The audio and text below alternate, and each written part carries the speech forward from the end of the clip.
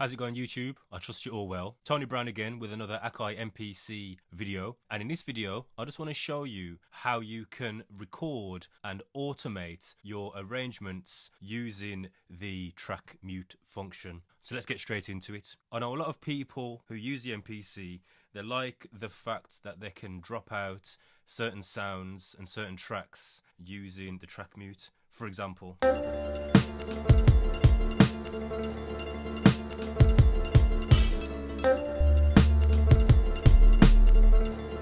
see there, as I'm hitting the pads, it drops out certain tracks. In the new Akai MPC software, you can actually record your dropouts and your arrangement. So I'm going to show you how to do that now. So all you need to do is get your track set up, get it in on the track mute page. So on the hardware, it's the last button on the second from top row. You just hit that and it will take you to your track mute page. In the software, it's this icon here, the one with the T and the mute sign. And then all you need to do is have your sequence ready to go and just press overdub and play start.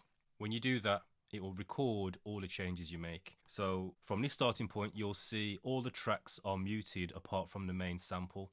So once I hit overdub and play start, it's going to record and automate a mute on those selected tracks. So I'll show you right now.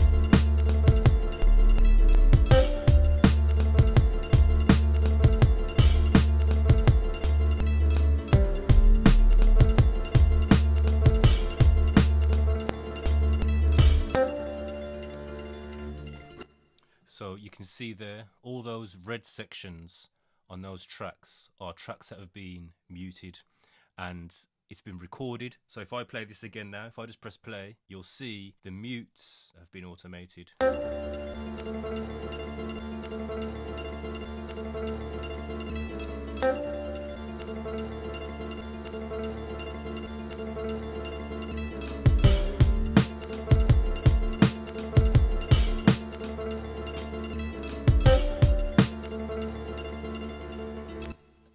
And it's as simple as that.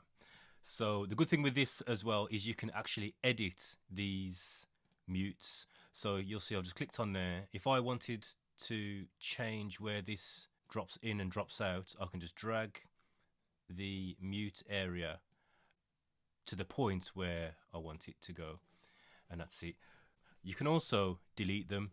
So all you need to do to delete them is just drag them away. So this one, get rid of that. That one, we just click on this blue line here and drag it all away and it will delete them. Same with this, just drag it, it's gone. So that's one way you can delete them. Another way to delete them is to go to your main window here and just raise up this line here and you'll see you've got automation here, you've got velocity, modifier and mute. If you just go to the mute and just drag them away, you'll see here it's showing what's muted. Just drag them away, and that's for each track. So you've got to select each individual track and just get rid of them. So again,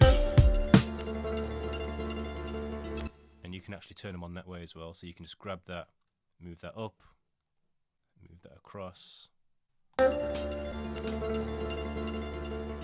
there I've added a mute. So that's how you record your track mutes and automate them, which again is great for when you're arranging a track and you still want that live feel. You can do your live arrangements and just record them. So I hope you found that useful. If you haven't already done so, make sure you check out my other Akai MPC videos. And if you did find that useful, then why not like and subscribe? And I will see you again in another video. All the best, God bless, and take care.